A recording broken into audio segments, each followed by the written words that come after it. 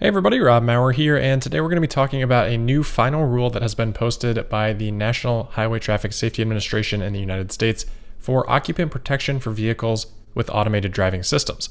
Now, this might sound a little bit boring, but as a part of this process, NHTSA has solicited and included feedback from automakers and other companies involved in the autonomous driving space. So there are actually quite a few different comments in here directly from Tesla about how NHTSA is writing this policy. Some of those comments may give us a hint at what Tesla has planned for the future. After that, and on theme, we have an updated safety report from Tesla we'll take a look at, and then I do want to revisit a couple of topics quickly from yesterday. Quick scheduling update before we get into those topics. Tesla today did announce that the Q4 earnings report, as expected, will take place after market close on Wednesday, January 27th. Generally, Tesla posts the financial results and a shareholder letter a few minutes after market close, and then at 3:30 p.m. Pacific time, 6:30 p.m. Eastern time, 11:30 p.m. UTC, they'll have a shareholder call, which generally lasts about an hour or so. A lot to look forward to there over the next couple of weeks. We'll definitely be doing a lot of earnings preview type of stuff. Q4 reports are always a little bit bigger because they are the year-end report, and that means we should get at least a little bit of guidance on their outlook for 2021. We continue to, at this point, only have rumors on the Model S and the Model X in terms of if they are actually being refreshed or if production has restarted, anything like that. If there is a refresh, Q4 would give them a really good opportunity to talk about some of the key elements of that. So, I don't know, that's a line in the sand at least, or a date that we can look forward to in regards to the S and X as well. All right, so first things first on this new policy from NHTSA. This is a 146-page report. I've done my best to read as much of it as I can. I obviously haven't gotten through all of it yet. As with any government paper, it can be a little bit dry to read, but there's a lot of interesting stuff in here, so I will put the link to this in the description. So first off, the intent of creating a new policy like this is to adapt the safety protocols for an autonomous driving future. Per Bloomberg, NHTSA's deputy administrator explained in a statement, quote, "With more than 90% of serious crashes caused by driver error, it is vital that we remove unnecessary barriers to technology that could help save lives. We do not want regulations enacted long before the development of automated technologies to present an unintended or unnecessary barrier to innovation and improved vehicle safety," end quote. After reading through a lot of this, I would say the gist of it is to create new definitions that are more fitting for how vehicles are going to be used in the future, to then align current safety protocols to those new definitions, or, in the absence of an applicable safety protocol, to then establish new protocols. One of the big changes from that, and what the media has most picked up on so far, is that this will allow for different safety protocols for vehicles that don't necessarily have a designated driver seating position, or even any seating positions at all for passengers. Obviously, if an autonomous vehicle is being used to transport cargo around and there is never going to be a person inside that vehicle, it should not be held to the same safety interior standards as a car that has passengers. You don't need airbags to protect your Amazon packages. If those were required, but there's never ever going to be a human in the car and there's not even seats or there's not even a steering wheel, that's just a burden that adds no value. So NHTSA here is trying to remove things like that, while also ensuring that autonomous vehicles that have passengers in them are held to at least the same safety standards that passenger vehicles are today. That's where some of these new definitions, new terminology come into play, because right now it's extremely clear in a vehicle which seat the driver's seat is and how you need to protect that seat. But in the future, that may not be so clear. Imagine if the steering wheel and the pedals are just gone. Then you effectively have two passenger seats. So using that as an example, under this new policy, NHTSA is saying that in a case like that, you would essentially just mirror the safety standards for the front right passenger seat for what is no longer the driver's seat, but rather the front left passenger seat. So it's a lot of little things like that that need to be discussed and clearly defined, because that provides the regulatory certainty for these manufacturers in this space. So where we're going to take our first look at some interesting feedback from Tesla is on the subsection on the driver's designated seating position. In the proposed changes that NHTSA had solicited automaker feedback for, they had defined that as a designated seating position providing immediate access to manually operated driving controls, which they go on to define those controls as a system of controls that are, one, used by an occupant for real-time sustained manual manipulation of the motor vehicle's heading and or speed, and two, that are positioned such that they can be used by an occupant regardless of whether the occupant is actively using the system to manipulate the vehicle's motion. So basically what they're saying there is if you can immediately access the controls that drive the vehicle, whether you're using them or not, that designates a driver seating position. So some of you may already be realizing, that seems like it might be a little bit limiting. So NHTSA says that many of the comments here were related to unconventional driving controls, things like joysticks or controls through screens. So they were arguing that controls should refer to something that is permanently attached to the vehicle in a fixed location. As for Tesla, NHTSA says that Tesla argued that the definition should consider situations where, for example, quote, the manual controls may be removable, or where they may still be present but are locked or rendered inoperative when the automated driving system is in control of the driving task, or where the vehicle may be operated remotely by portable steering controls within the vehicle, e.g. by cell phones or tablets, end quote. Tesla stated that the definitions may not fully consider the, quote, range of possibilities, end quote, of types of controls, such as, quote, buttons, joysticks, screens, and should not necessarily be determinative of whether the designated seating position should be considered a driver's rather than a passenger seat for purposes of occupant protection, end quote. So a couple of things in there that I find interesting. The first would be that reference to locked or inoperative controls. So I think the first thing that would come to mind there would be the Tesla network. Sure, you probably don't want these riders to have steering control and speed control over your vehicle. You'd probably prefer that Tesla has that control. Although giving them the option wouldn't necessarily be the end of the world. Then you would have sort of a blend between something like Uber and Turo. So it wouldn't necessitate those controls being locked, but I think that's an obvious use case. Plus, if you're picking up someone like a child that doesn't have a driver's license, obviously the controls would need to be locked under that circumstance. What I think is also an interesting use case, though, is that clear delineation between when the human is either responsible for monitoring or controlling the vehicle and when Tesla is, because if those controls are locked up, that means Tesla is fully responsible. And when we talk about the differentiation between different levels of autonomy, I think that's one of the clear steps where you're going from level 2 up to level 3 and 4. Level 3, remember, is that in some circumstances the vehicle can take over and it just needs to give you notice to take back over once a certain set of circumstances ends. So for example, if you're on a long highway drive, Tesla could take on that responsibility, lock those controls, and then just alert you ahead of time when you're going to need to take over as it prepares to exit the highway. Now, of course, when Tesla takes that control, it accepts that responsibility, it accepts that risk, versus right now, the driver is still responsible. I would have to imagine that at some point, probably not that far in the future, Tesla will feel comfortable taking on that responsibility, that liability, which they would obviously insure themselves against, to offer level 3.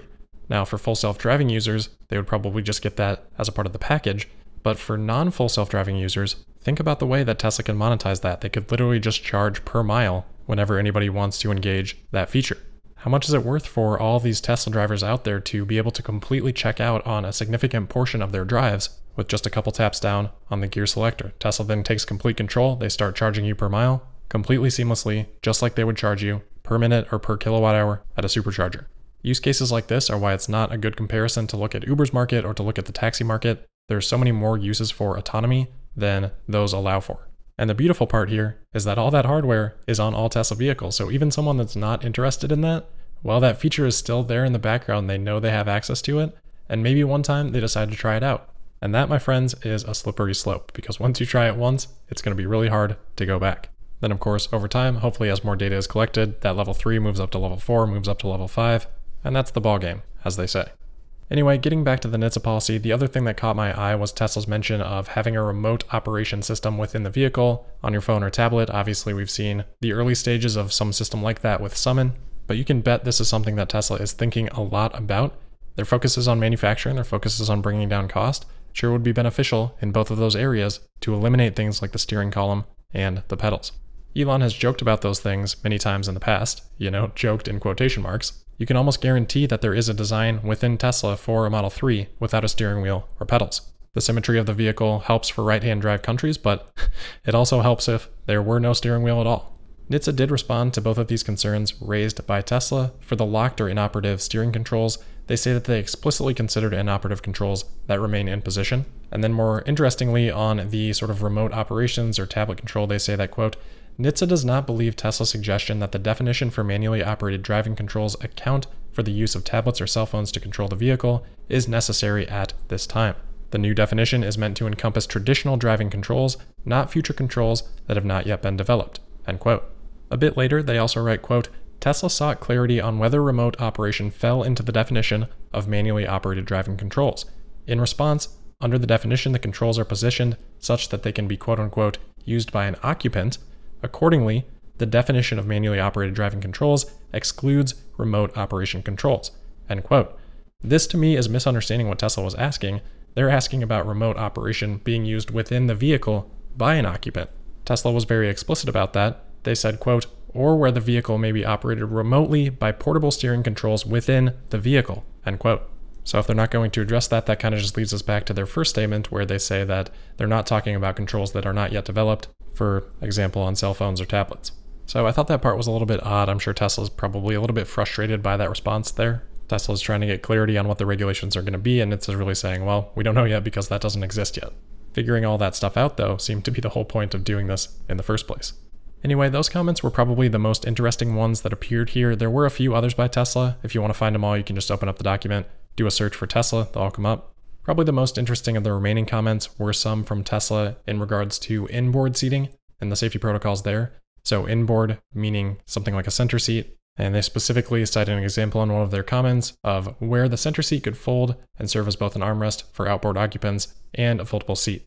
A lot of people probably forget about this, but this is going to be the case for the Cybertruck with that center seat, being able to fold down into an armrest, or to have that third seat up front, offering total seating of 6.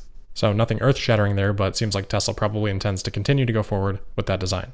All right, let's move on from the NHTSA report here, but we are going to stick with safety for just a second longer. Tesla has published their Q4 2020 accident data. So this is something they do every quarter. It's not perfect data, but it does give us a little bit of insight. So this compares accidents per million miles driven for various use cases.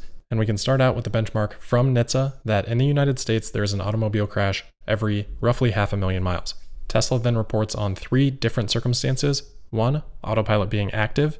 2, autopilot not being active, but active safety features are turned on. And then 3, without autopilot and without active safety features. Tesla says that with autopilot engaged, they registered 1 accident for every 3.45 million miles driven in Q4. Without autopilot engaged, but with active safety features, that rate increased to 1 accident every 2.05 million miles.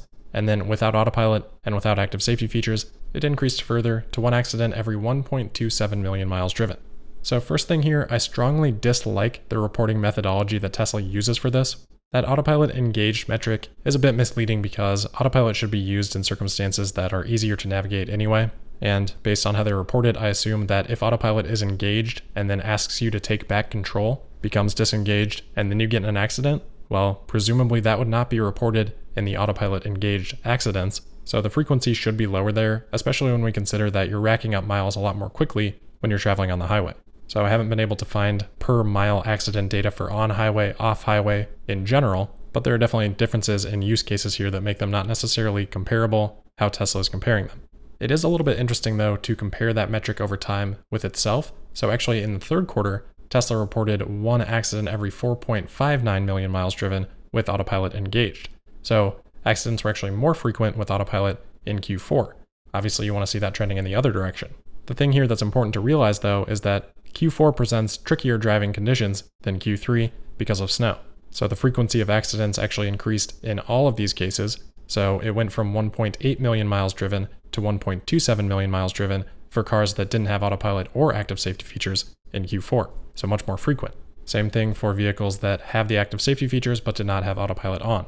The better comparison to make would be to Q4 last year. So Q4 last year with autopilot engaged, there was 1 accident every 3.07 million miles. So more frequent than Q4 this year. That's great. That's an improvement. For vehicles not on autopilot, but with active safety features, the accident rate was almost identical. And then for vehicles that didn't have either, the accident rate last year was 1.64 million miles driven. So less frequent than this year, but of course, that's just up to the drivers and how well they're doing.